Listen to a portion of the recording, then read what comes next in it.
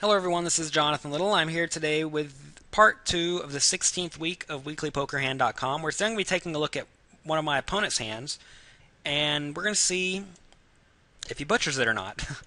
Jay Cardchark raises to 60 on the cutoff, and Soul 9 calls the button here, and we're sitting with pocket 8s in the big blind. I think calling here is really the only play. So Kid Poker here does call, and I think this is a very fine and standard call. And he gets what looks like to be a dream flop because it's virtually impossible for Jay Cardchark or Soul 9 to have anything too strong here. So Jay Cardchark bets 120, and Kid Poker either has to decide to call here or check raise. And I think a check raise is probably going to be a little bit better than a call, because if you call and Jay Cardchark has like a weakish hand, he's just going to check back the turn and then get to a cheap showdown. Whenever you have a set, you always want to be trying to get all the money in because you have a set, and which anytime you have the nuts, you want to be making a pot. So he check raises to 400, and I actually think this is a fairly large check raise that is going to get Jay Cardchark off of a lot of hands. Like if Jay Cardchark's sitting here, who's me, if he's sitting here with Ace Jack and gets check raised here, he's probably just going to find a fold. And I know that sounds a little bit tight, but whenever you get check raised in this spot, your opponent's either going to have something like top pair, which is probably going to have Ace Jack in not great shape, or he's going to have a very good draw. And if Kid Poker has a very good draw, Jack 9 isn't in fantastic shape either. So this is a pretty tough spot if Jay Cardchark has Ace Jack, but I think he will find a fold. And the last thing you want whenever you have a set is to get your opponent to fold all of the made hands, besides like Ace Queen or better. So right here, whenever Kid Poker raises, I think it should be something like 300 just to try to rope in Jay Cardchark's entire range of hands like King Jack, King 10, Ace 9, stuff like that he may peel with and just try to get two pair. But he does make it 400, and Jay Cardchark surprises him by shoving. And at this point, Jay Cardchark's range is, like I said, probably like Ace Queen or better, and that's it. So, and good draws. Obviously, if Jay Cardchark has a good draw, he's going to go all in. Obviously, we're in fine shape against the good draws. And then you have to think about the two pair hands that we are ahead of. We're ahead of Ace 8, which is going to be about very tough to have because we have two 8s.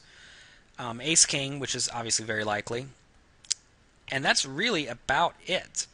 So Jay Cardchark's made hand range here is Ace Queen, Ace King, Kings and Aces, which is sort of cool because we're sitting here with two 8s and it looks like the nuts, but really we're not going to be in that great a shape. So let's go over here and pull this up.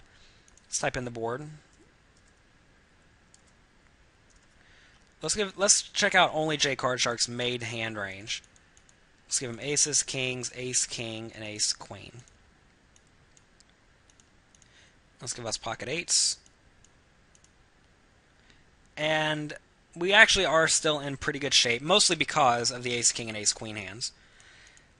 And I want to make it clear, though, that it's not like we're a monster favorite. Notice that we only have 70% equity with the pocket 8s here. It's not like we're a super lock.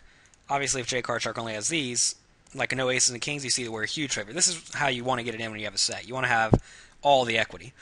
But right here, he doesn't.